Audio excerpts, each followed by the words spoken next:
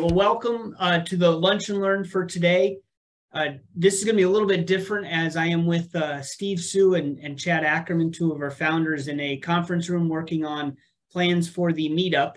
So as soon as I hand this over to Logan, we are going to turn off the camera. So don't think we left. It's just complicated with three people in a tiny office here. But we are really excited today to have a talk from Logan Freeman. He is the co-founder and Chief Development Officer of FTW Investments.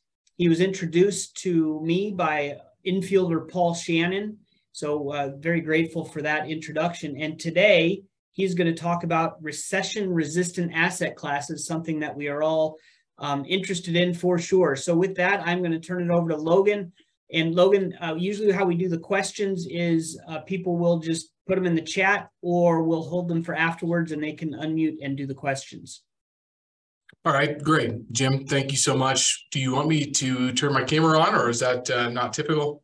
Yeah, typically that'd be great if we could see you. If you're okay with that, I'm going to turn mine off just because, like I said, I'm in a room here with a few other people. So I'll turn my camera off and I'll mute and I'll just turn it over to you. Fantastic. Thank you so much, Jim. And I appreciate the opportunity here to speak with the group. I named this presentation Recession Resistant Asset Classes and not Recession Proof Asset Classes, because nothing is recession proof. I was talking with a group of investors just yesterday about an industrial opportunity, and they were very adamant that they spoke to their experience in 2008 and 2009 in St. Louis, Missouri. I'm based here in Kansas City, of an industrial deal that they purchased, and it did not go well. So I'm very cautious to say recession proof, but we are looking for asset classes that do perform well or better during a recession. I think we're going to talk about that quite a bit. Just a little bit about myself and my two business partners. Myself, I'm Logan Freeman, Chief Development Officer here at FTW Investments, like I mentioned, based out of Kansas City, Missouri. And Corey Tuck is a family office guy from Topeka, Kansas, and took a non-controlling interest in a light tech developer and many other companies, but helped to grow that light tech developer from 570 units to 5,500 units across the Midwest and Southeast. And then Parker Webb is my other business partner. He's a real estate developer, consultant, broker, finance guy, has a master's in real estate. And we joined forces back in 2019 and started buying our first multifamily assets together. Going into COVID, which is the last kind of recession that we had, right? But going into COVID, we had over $30 million worth of neighborhood retail shopping centers under contract. So you can imagine that how we're feeling as we're going into COVID and see the world start to lock down. And when the Big 12 tournament was shut down here in Kansas City for NCAA basketball, we kind of knew something was going on. So we repivoted into multifamily, and we were able to, really sorry guys. Apologize for that. We were able to buy about 1,400 units over the last 2 years in across 4 states in the Midwest.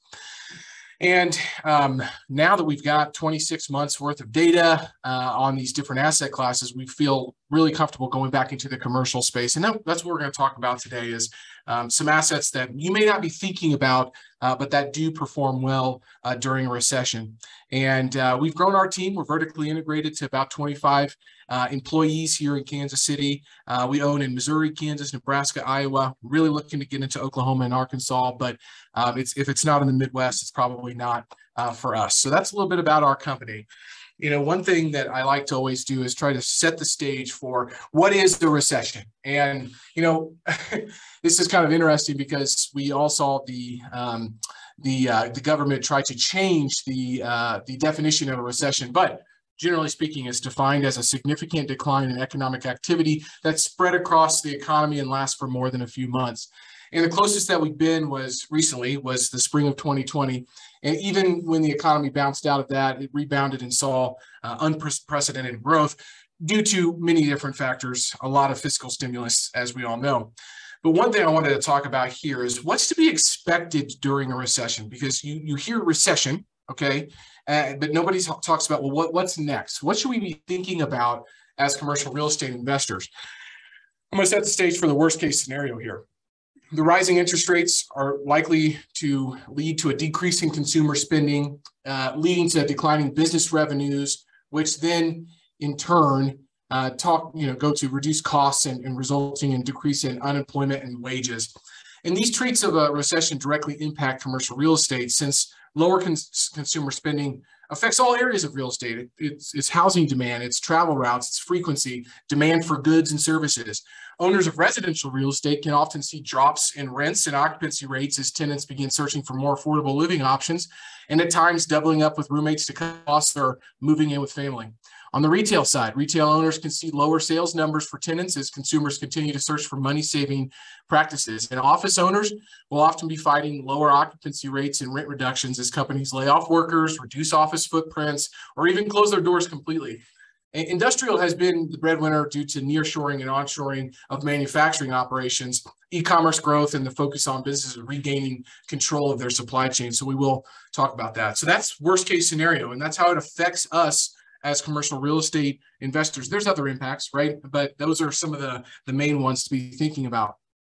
On the flip side, we believe that, and so does Russ Gray over at the Real Estate Guys, that the riches are in the niches, and that these overarching themes do two things. They instigate fear, and they create opportunities for those willing to dive into details and find the deals on the margins, meaning a subset of a subset. So real estate's hyper-local. Each geographic location needs to be understood, as well as the different pieces inside of a specific asset class. So for example, on the flip side of recession, people will theoretically have less money to put down for a down payment, or can't afford the interest payments or the monthly payments due to high interest rates. And so what do? Well, they rent, putting upward pressure on rents and occupancy. So there's always a trade-off, and something that we've seen come true in recent history. So what are some of the impacts on real estate investing? Well, I think we're seeing this right now on asset values. So one thing I like to say, we own a brokerage as well, do a lot of transactions on that side for 1031 exchange buyers. But sellers all want yesterday's pricing, and buyers want tomorrow's pricing. And so there's still this bid-ask gap that we're seeing in the marketplace. We have started to see some of the asset values come down in regards to multifamily and a few other asset classes that we'll talk about today. But generally speaking, that takes longer. The ripple effect takes longer in the commercial real estate side, maybe than it does in the residential side on the single family home side that you see happen very quickly. So asset values are definitely impacted during a recession. Debt markets, a lot of times debt markets can dry up, liquidity for banks, or they're being more conservative. And so you have to put in more equity capital. At the same time, when equity investors may be pulling back and may not be feeling as wealthy as they typically do, and so they're not investing as much, maybe sitting on more cash. One thing that we always like to talk about is, Sam Zell and Warren Buffett and all these, prolific investors.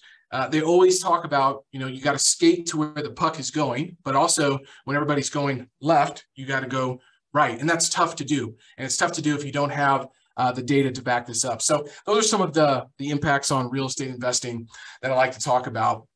With the risk, if we're going to a recession, or, we're thinking about investing during a recession, we have to talk about risk. And what are we, talking about in regards to risk is our number one goal with any investment that we make is capital preservation for ourselves and for our investors. And that's what we're here to focus on. And so with this central idea of capital preservation, I'm going to break down how we can achieve this. I do think that risk is one of the most misunderstood aspects of a real estate deal. And it can be defined as anything that's not part of the plan. As an operator, being in this business for 8 or 9 years now, saying something is high risk oftentimes is incorrect. Let me explain. A risk that has a high likelihood of occurrence but a small impact may be completely acceptable. But on the other hand, a risk with a medium likelihood of occurrence and high impact may be completely unacceptable. And so our risk management plan really represents the below types of a risk here. You're going to see feasibility, time delay, a one-time financial cost, recurring financial cost, the quality of the product that's being developed, And so how do you manage that risk properly? Well, you have to enumerate the potential risks. You have to understand them. You have to qualify them. You have to determine that likelihood, and then to quantify the impact if that risk comes true. And then you have to develop contingency plans for the risk with the higher impacts. Now, one thing to think about here with relationships. Relationships are always important. People always say, okay, well, I always get deals through relationships, but it's twofold. Relationships bring you opportunities because opportunities don't just they're not just out there in thin air. They're always attached to somebody. But they also, and maybe more importantly, they help you solve problems. And so if you have relationships that can help you solve problems, and you've thought about these things and you have contingency plans, that's what it takes to get a deal that we feel comfortable doing. For example, on a most recent acquisition, I get asked, what is the break-even occupancy? This is a big industrial deal. Well, to pay our debt service on the project, we can go to 51% occupancy. Submarket vacancy is somewhere between 7 to 8%. Two of the tenants have been there for over 10 years. So we start to develop these contingency plans, start to understand some of these risks, we quantify those, and then once we can figure out if there's a plan forward, we actually take that next step. If not, that's when you start to walk away from a deal. And each investor, what I've learned over raising a lot of money for projects and investing a lot of money myself is, my risk appetite may be different than yours and vice versa, especially if we have different experiences and different timeframes for our investment. So all things to be thinking about when we talk about risk. But if you're not thinking about a risk and you're just thinking about upside on a deal, I will tell you from operating, brokering over $250 to $300 million of real estate now over the past couple of years, things happen, and you have to have these contingency plans and relationships to help fix them. So, and what makes a recession-resistant, not recession-proof asset class? Well,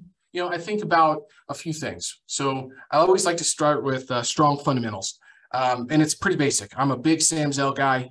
His book, Am I Being Too Subtle, is absolutely wonderful. If nobody's pick that up, you definitely should. But you have to start with the fundamentals of supply and demand. And this is where I think it's really important to be, if you're investing as a sponsor, really being where your investments are. I mean, the competitive advantage that I have here in Kansas City and the Midwest is not the same if I go down to the Southeast. And so, with that being said, a lot of opportunities come to us in markets that we're not in, especially right now. We're definitely not open to going there. If I can't manage it, I can't get to it fast, I can't understand the market dynamics. So strong fundamentals, and data is great, but data is rear view mirror looking. We have to be looking through the windshield. And the only way that we do that is having conversations with brokers, with owners, with sellers, with all of these different parties to transactions that help us create anecdotal evidence that we may be able to anticipate where the puck is going before we get the data from Yardi and CoStar and Reonomy and all these different groups. So strong fundamentals is extremely important. I love sticky tenants, meaning these are tenants that aren't going anywhere. It's costly for them to do so. Maybe they have big manufacturing equipment in a property. It's very cost prohibitive for them to actually move. So sticky tenants is a great thing to have. Same with multifamily, which we'll talk about here soon. Rental rate resilience. We're not going to see rental rate growth during a recession necessarily. You wouldn't think so.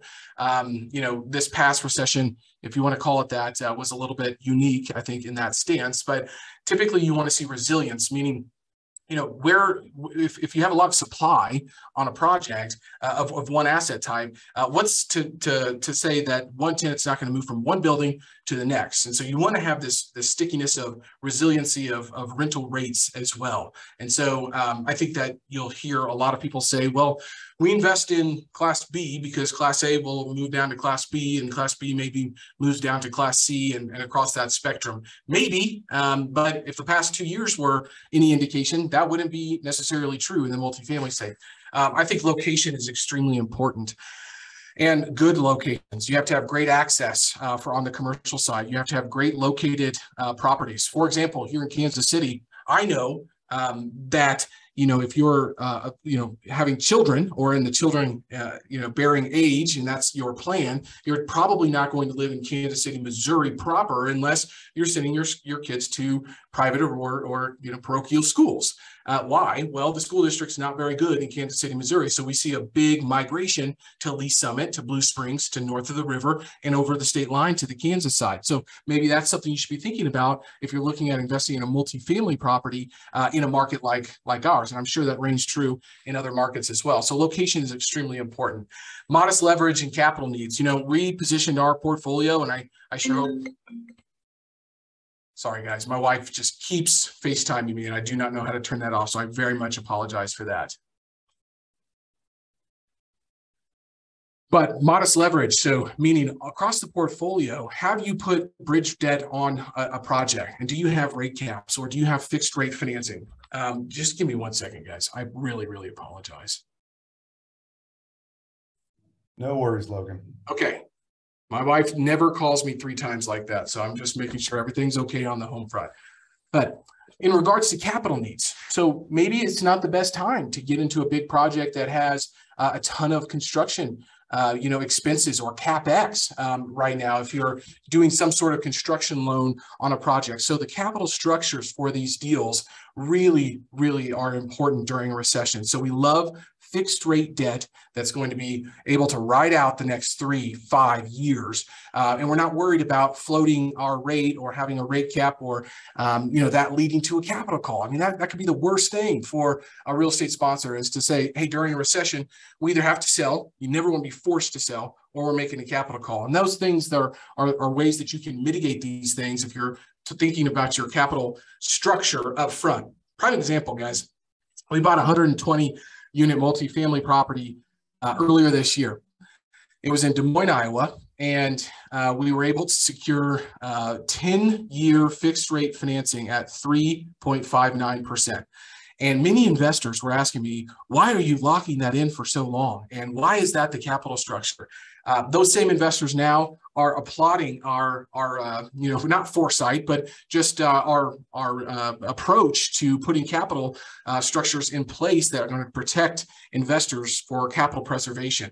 And that deal was able to pay out much earlier than we originally thought because of that and other factors. But long story short, that's one example where I think that there might be an opportunity here. It might be fragmented, but what I'm seeing is in talking to brokers and myself seeing that in the marketplace is there might be deals that were done the last 2 years with fixed rate debt that could be in some trouble right now. And then functionality, I think that being able to have a functional space is really important now more than ever.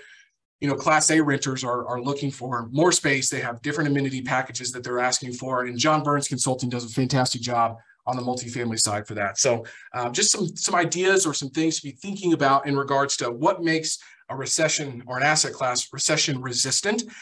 These are the top ones that I could get my team and myself on board with. So moving on to, okay, well, how did certain asset classes perform during difficult economic times? Well, let's talk about retail, because this is an often overlooked asset class that we operate in and we own and we are very bullish on.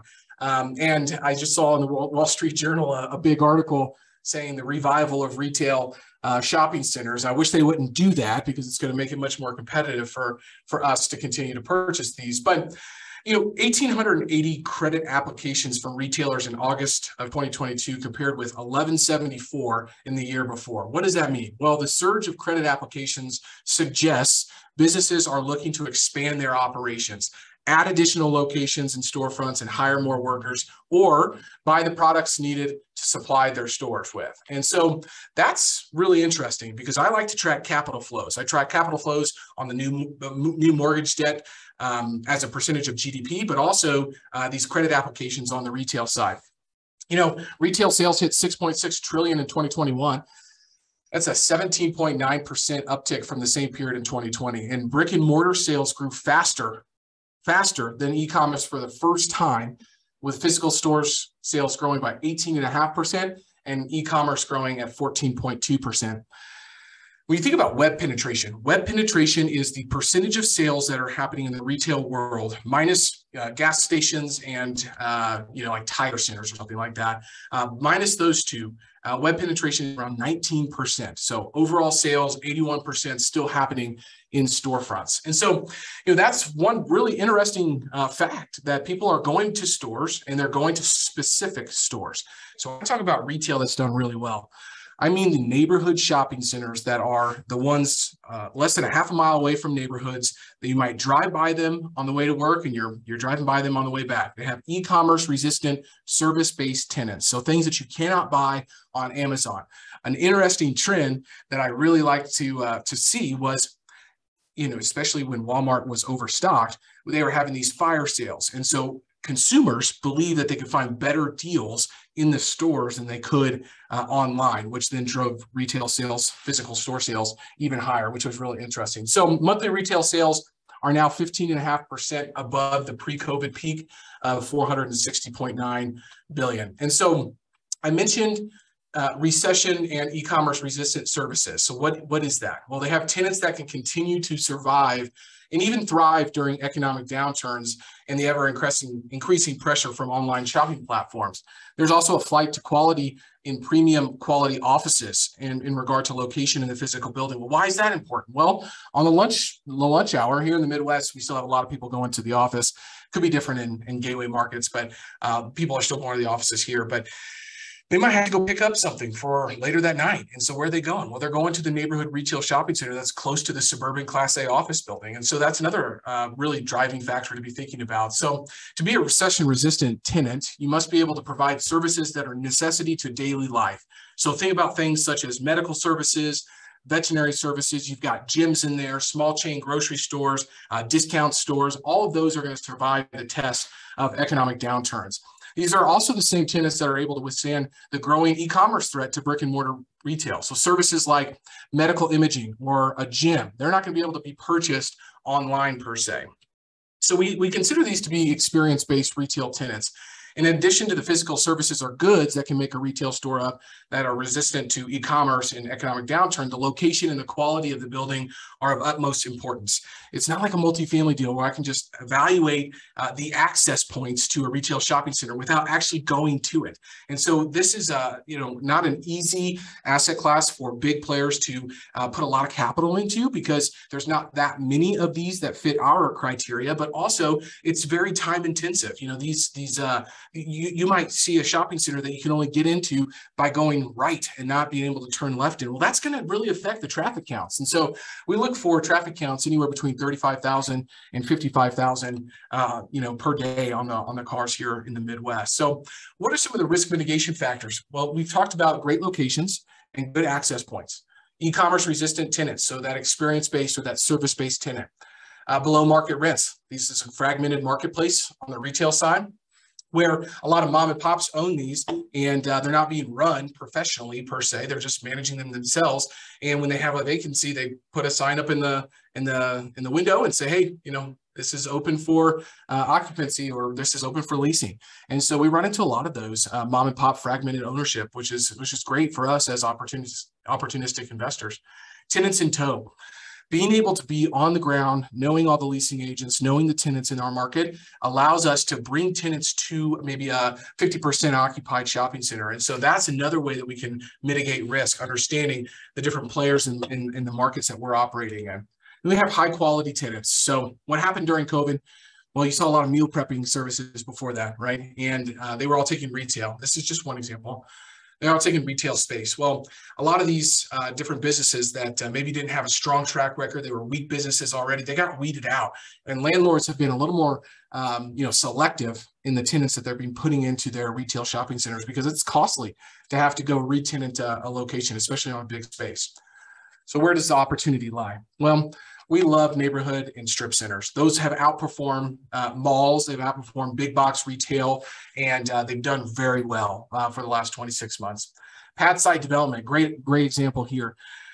We were able to purchase a retail shopping center, had a pad site. It was an old Burger King, knocked it down, sold it to a bank, and we were able to return the equity to our investors, or a lot of it, 90% of the equity to the investors through selling that pad site in the deal. So, I mean, it was pretty awesome. And there's a lot of opportunities for development of pad sites on these retail shopping centers. We're seeing smaller concepts like Scooters Coffee here in the Midwest. Arvest Bank is putting in smaller locations as well.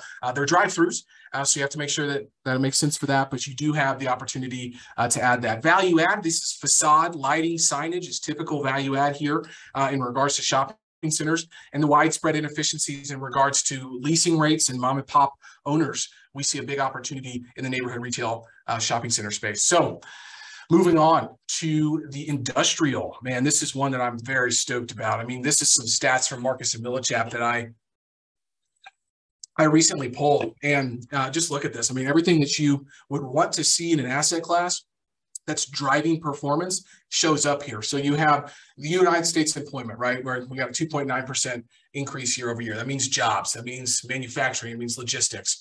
And that's really precedent here in the Midwest for sure.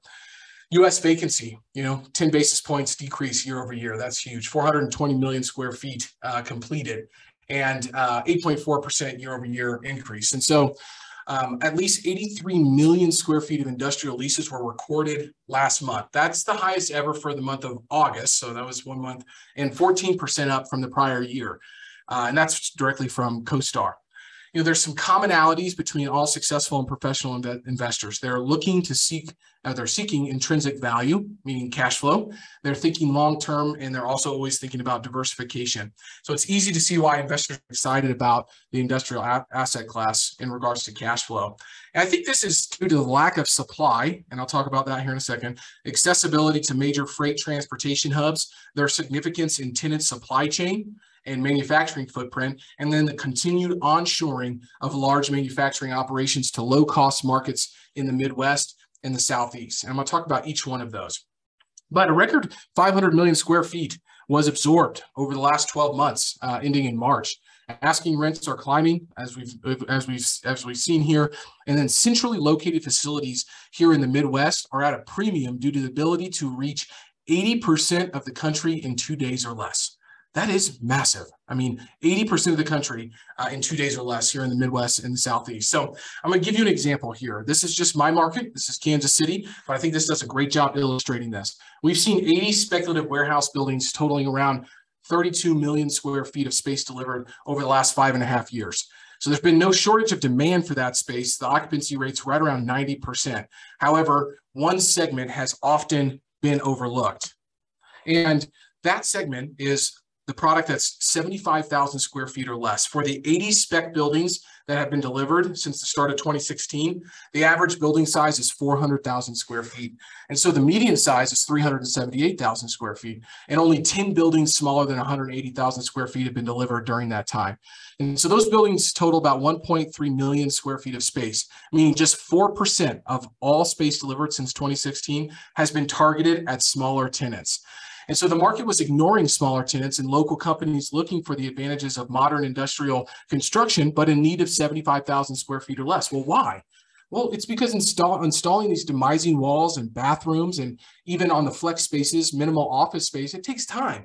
And no landlord is excited about the complexities involved in filling a 350,000 square foot building with 5 to 10 tenants ranging in size from 35,000 to 70,000 square feet. It just doesn't make sense for them. That's just not what they've been typically doing. They're looking for that 500,000 square foot lease, maybe an Amazon or UPS or something like that.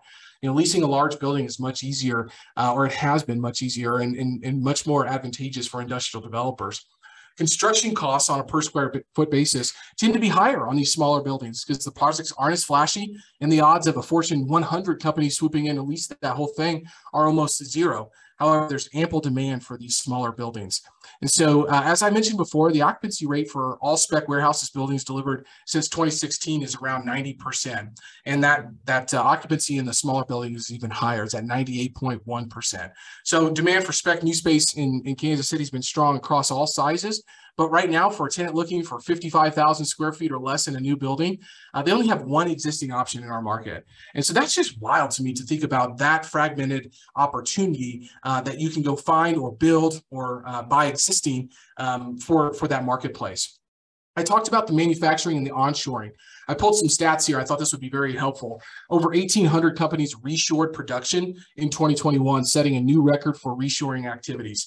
And these companies are looking for these logistic facilities, warehouses, and distribution sites.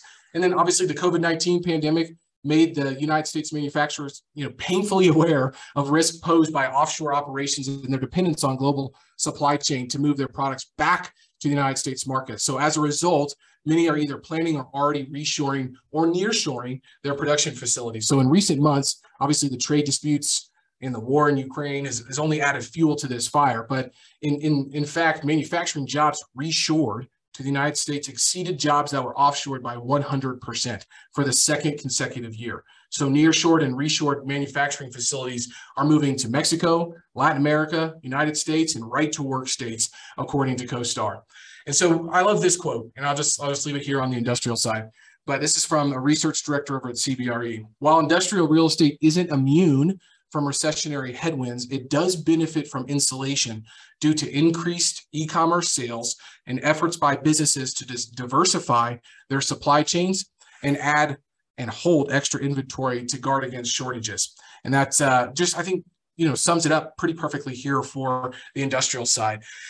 And I also think that industrial, I have a chart here from Marcus and Millichap. Industrial has outperformed almost every other asset class the last 15 or 20 years. And, I think there's reasons for that. Obviously, supply was, an issue going into COVID, but now we have the onshoring and reshoring of these companies and growing e-commerce, as we've talked about already, that allows for this space to be picked up pretty quickly. So here is another opportunity here is the low cost basis.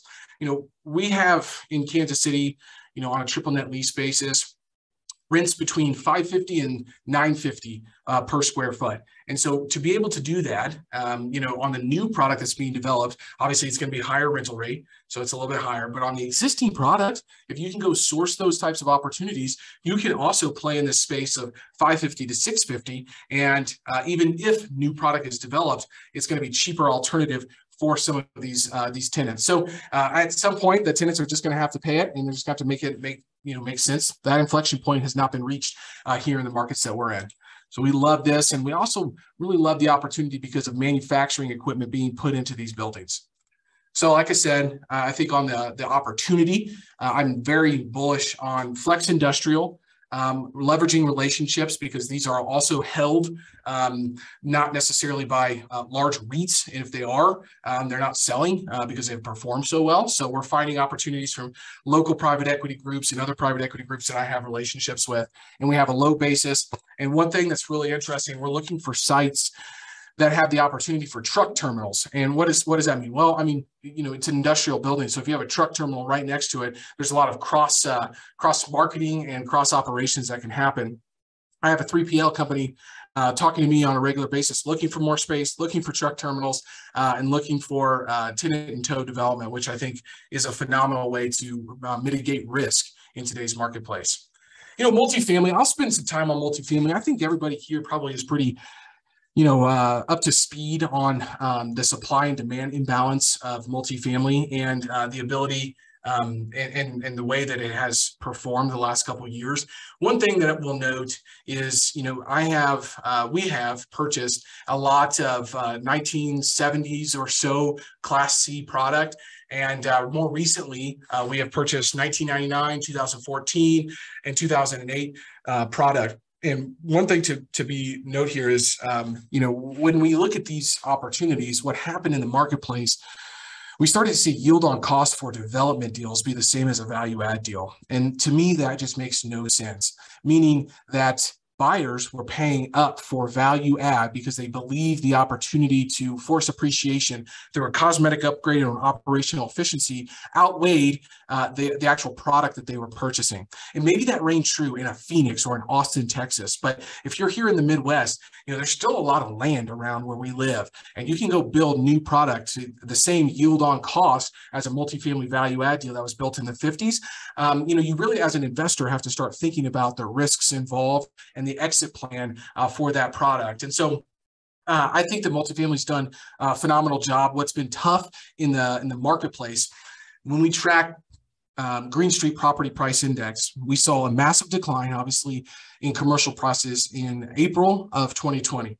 That lasted till about October or November. And then we started the uptick, okay? That's when the uncertainty was taken out of the marketplace. That's when all the fiscal stimulus was dumped into the system. That's when debt was extremely cheap, and there was a lot of people purchasing that. Well, I will tell you that we bought, I think, 1,000 units from April to October. And then from October on, it was very difficult for us to add the 350 or 400 units that we have in the last 18 months. And so one thing to think about here is, when everybody's going into one asset class, it can make it, a little overpriced. And so we're really a big basis buyer when it comes to this. But I think the headwinds in regards to multifamily, you can mitigate those if you and capture the tailwinds if you're able to leverage those relationships and actually find good deals. I mean, they're out there. We've bought some distressed deals this year, which has been great. So multifamily vacancy rate, 5.8% in the first quarter of 2020. It's below the average of 7.6%. We've all seen and probably been benefactors of the rental increases. I think Phoenix, Arizona was somewhere between 17 and 20%. Here in Kansas City, depending on who you ask, we're about 7 to 10%. And so that wasn't in any of our pro formas. That's great. But we also had rising construction costs, and we have labor costs that are also, rising. So you have to think about the trade-off there as well. Do they outpace, and does NOI growth continue to happen? Probably. But being able to go buy a 1950s Class C building for $100,000 a door here in Kansas City when rents are $750 just doesn't make sense, even if I can supposedly get to the rents to $1,150 or $1,200. We're just not willing to take that risk. Typically, a deal that we purchase looks like this. 65 to 85,000 a unit. In-place rents are somewhere between 750 to 850, and we're getting close to that 1% price to rent ratio. So just some things to think about on the multifamily side. Risk mitigation, we've talked a little bit about wallet share. This is, something that I think is widely accepted, is you're not supposed to be paying more than 30% of your, income towards your housing. Well, in Kansas City, I think we're somewhere between 19 and 22%. In other markets, that's a little bit higher, obviously, but we like to really, find deals that are below that 25% threshold, which allows us to feel comfortable about a continued value add plan. At some point, rental increases will stop. We've seen them, kind of taper off just a little bit. And they may, decline depending on the supply that's coming in. So you have to be thinking about that in all the markets that you're, interested in investing on the multifamily side. So the growing cost to construct new supply. One thing that I don't have here on the slides to be thinking about is the build for rent space. And I'm sure some folks here are involved in that. We are not in that space quite yet, but that is another risk to be thinking about to the multifamily world is, okay, we have big starts on the multifamily side. When is that going to be delivered? Okay, what's the price point? It's all Class A, typically, unless it's developed, using low-income housing tax credits. But we also have this build for rent kind of entrance. And I have talked to a decent amount of folks who have really started to make big strides in that space. And I just wonder how that's going to impact multifamily going forward, and how that might, affect people's decisions in regards to investing here. So something that I'm tracking very closely. I still think the opportunity here is in Class B and C opportunities when they're right, priced right. And I do think there will be some opportunities here in the near future. Well located is got to be still, location is still going to be one thing that I always am going to be harping on. And there's high transaction volume. So the exit strategy on the multifamily, when debt is able to be priced accordingly, typically you can trade out of these deals maybe a little faster than if you owned an office building or a retail shopping center. Ability to scale. We've all probably been involved in single family at some point, or maybe we weren't, but the ability to scale on the multifamily side. We started buying 26 unit buildings and 35 unit buildings and, about 426. And now every deal that we've looked at or are willing to kind of go forward on really needs to have the ability to have a property manager on site. We really like that. We do have a decent amount of scattered site here that we manage internally. And the challenge with that is just that, you don't have somebody on site, and that can be difficult because they're managing multiple properties and they're just not getting the same attention. The tenants aren't getting the same attention. Now, typically that's maybe lower scale or lower, and they don't want that high touch, but it just kind of depends on where you're located at.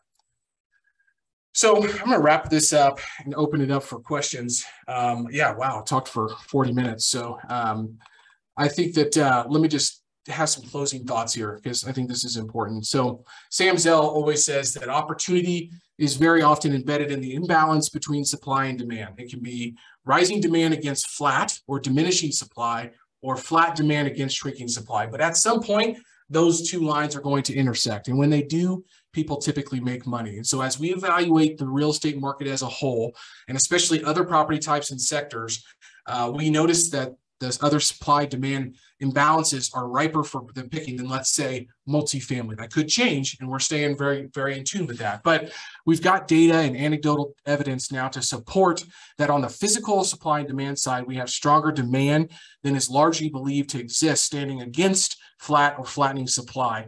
And on the capital market side, those properties are trading at spreads above their historical cap rates.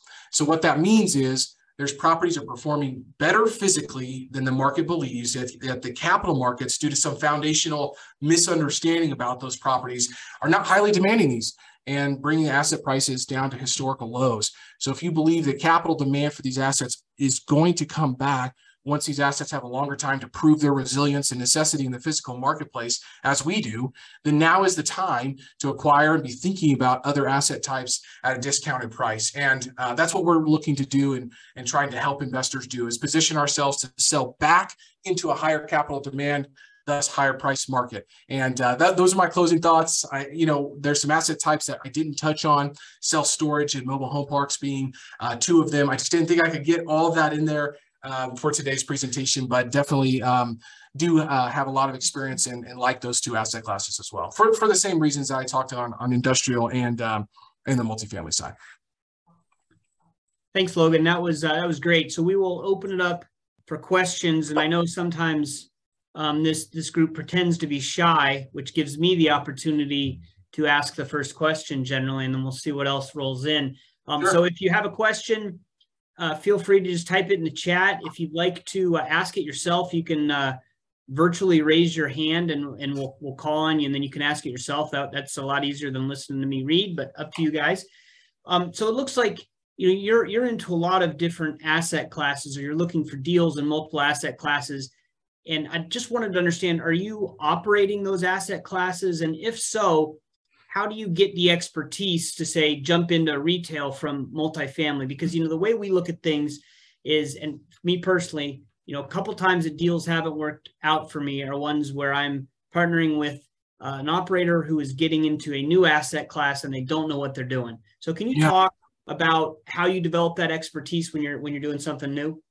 Yeah, great question. And the crazy part about the answer is we as a group have more experience on commercial assets than we do in multifamily, even though the portfolio does not reflect that. And I think it comes down to a timing component. When we were going into COVID and we had all those shopping centers under contract, we had no idea what was going to happen in regards to the economy, what was going to be shut down, where the debt markets were going to go. But we had confidence in the multifamily side that everybody was going to need a roof over their head. And so I think I can speak to just going back with my partners. So I have experience in the single family home space, neighborhood retail shopping centers, and multifamily, either on a broker or a ownership standpoint. I was the head of acquisitions for a $50 million fund when I first got started. And then Parker has 11 years of commercial real estate experience, and then Corey on the multifamily side. So we kind of just brought all of that different experience and past deals to the table back in 2019 when we started. But the opportunity that we saw during COVID was not in the commercial space, it was in the multifamily space. And so we have been learning to vertically integrate and to manage those assets the last 15 or 16 months.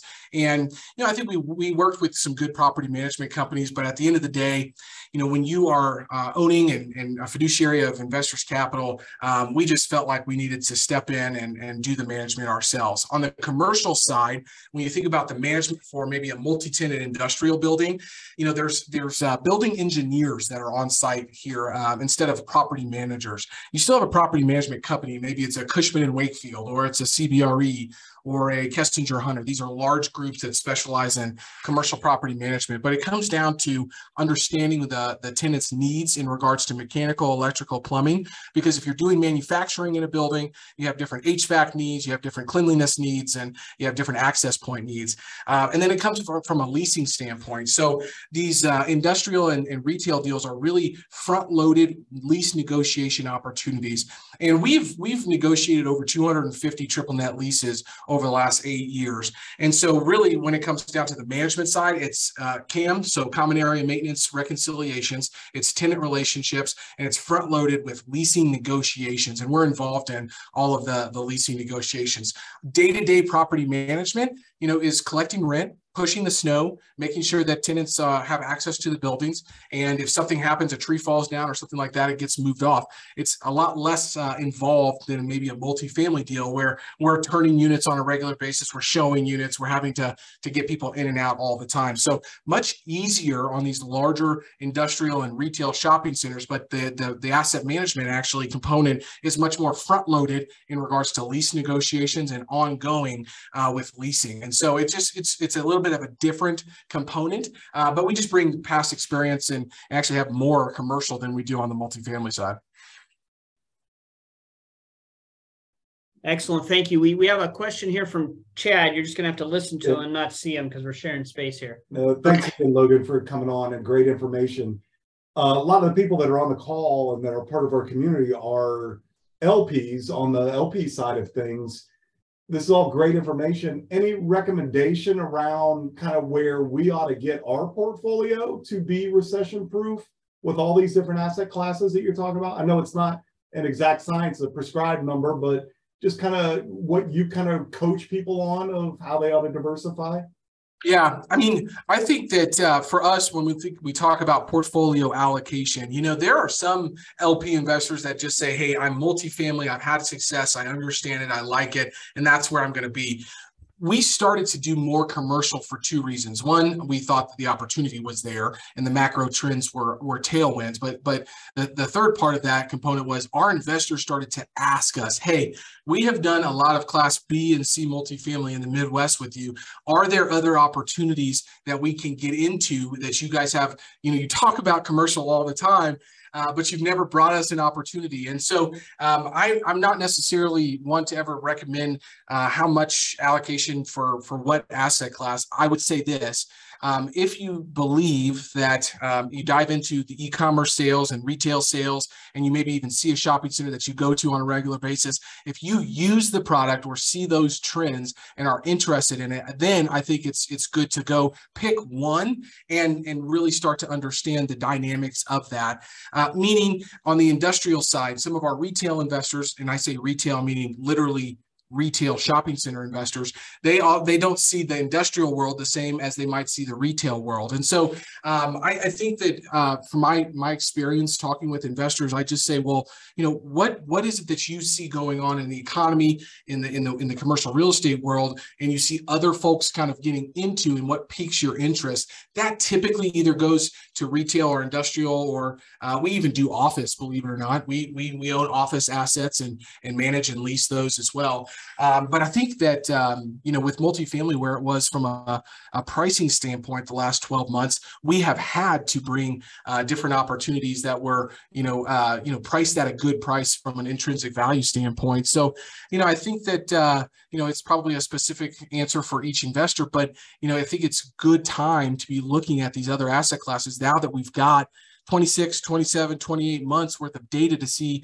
during COVID-19, how did they perform? And that's the only reason we got back into the retail side. I think the industrial side has performed well and speaks for itself on a lot of different ways, but it does take a lot of education on my part, having webinars, going through, hey, well, what is a flex industrial, office building? And the way that I kind of say that is have you ever watched the show The Office? and most people have. And you think about, okay, well, Michael is up there in the office with Jim and Pam, but where's he always go and break stuff? And he goes down to the warehouse. That's a flex industrial building. So I just try to make it really real and how it's going to be used. And then you have to talk about lease structures and negotiation. And that's the real big differentiating factor on commercial than it is on multifamily, is the way that these leases are structured, the way that the properties are managed. So I'm so glad that Jim asked that. But it's really important, because if you don't have experience negotiating a 75,000 square foot lease, guess what? You just locked yourself into 5 years of a bad lease term. And that doesn't work well when you're talking to investors. So you better have experience negotiating those leases, and having 250 to 300 of those under our belt, felt very good about that. Oh, great. I got another question for you. Retail you talked about, and that's been, I don't know how to say, COVID complicated asset class, where industrial has really had the benefited through COVID.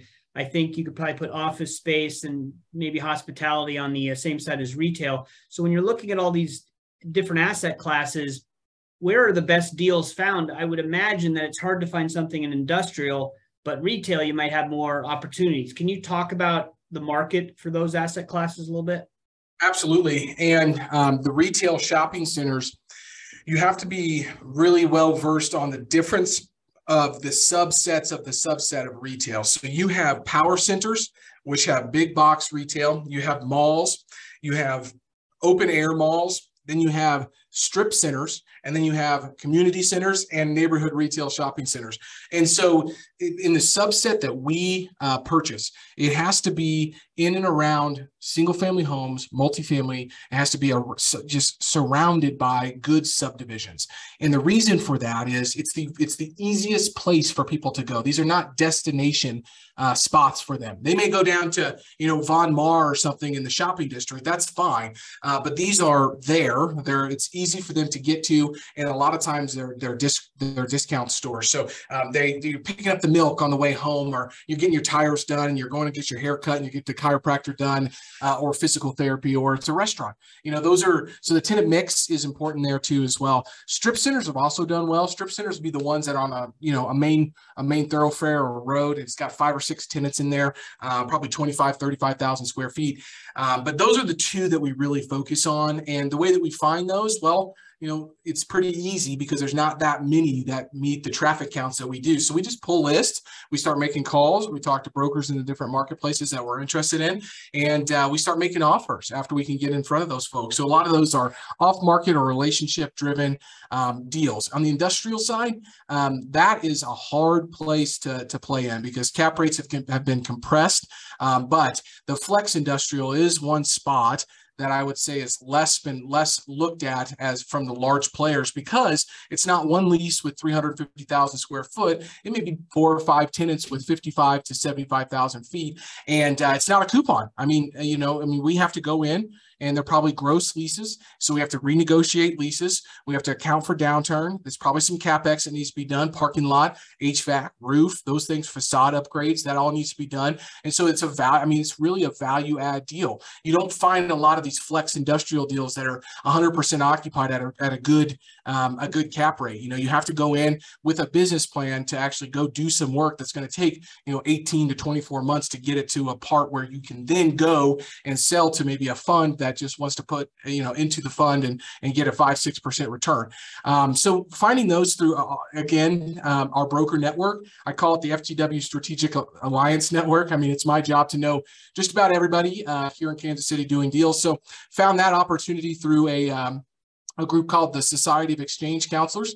And turns out I knew the ownership group as well. So we were not the highest bidder on that deal whatsoever, but we're able to leverage our relationship with the broker and the ownership group to get them comfortable to sell to us. So it's just, they come, one every 6 months comes to us on the industrial side, but it's definitely not as easy to go find as it would be on the neighborhood retail shopping centers. Excellent. Thank you, Logan. I am going to do an awkward pause here for a second to see if anyone else has any questions, but we are close to the hour. So this has been fantastic. I'm going to wait for a second and see what we got. Oh, look at that. Ryan says, is there an on the fringe asset class you're evaluating as another possible Oops, leaped off. I think you get the gist. So is there another possible recession resistant asset class that's on the fringe? Yeah, there is, and it's mobile home parks. And I'm keenly aware of specific mobile home parks in different areas. What I have not been able to wrap my head around yet is the actual management of mobile home parks and the moving and toting of different homes in the parks. Because if you're going to get new tenants and they're going to own their home, well, they have to get it there if they're coming in. And so there's been a huge backlog on new homes and toting companies being able to actually move the product into the facility. And so for me, I haven't been able to wrap my head around the ability to manage those effectively. Supply and demand is great. I mean, there's 14 mobile home parks developed in the whole United States last year. So it's actually diminishing supply because people are buying them, scraping them, and building multifamily. So it's actually going away, which is really interesting. But the management side, the operations side, the toting in there, and the new, homes is really difficult to wrap my head around. I mean, I've even heard of mobile home park operators, going out, buying old mobile homes off of Craigslist, fixing them up and bringing them in and selling them to their residents. I am not set up to do that. And it just takes a lot more to be vertically integrated and to be successful on the operational side. And it's just not scalable for us. So that's why I'm on the fringe with that. As an LP, mobile home parks, if you can find a strong operator, I would feel very comfortable about that in a good market. Excellent. Well, we are at the time, so we're going to close up here. But Logan, thank you very much. This was fantastic. If people want to connect with you, what's the best way they can do that? Well, I'm very active on LinkedIn, so you can search Logan Freeman, Mr. Kansas City on LinkedIn. I post daily over there about things that we're doing. Our website's FTW Investments, LLC.com. You can search FTW Investments, and I'm sure it will pull up for you. But LinkedIn is a great place to connect with me. Excellent. Well, thank you very much for the content. We appreciate it. And we'll definitely be watching you and see you on down the road. And just a reminder to everybody, this is the last week to sign up for the meetup in the left field, October 20th and 21st in Columbus, Ohio. So if you're interested in joining us, please get on that right away. So with that, thank you again, Logan. We appreciate you and FTW Investments being on with us. Thank you so much. Thanks, Logan. Take care, everybody. You do that?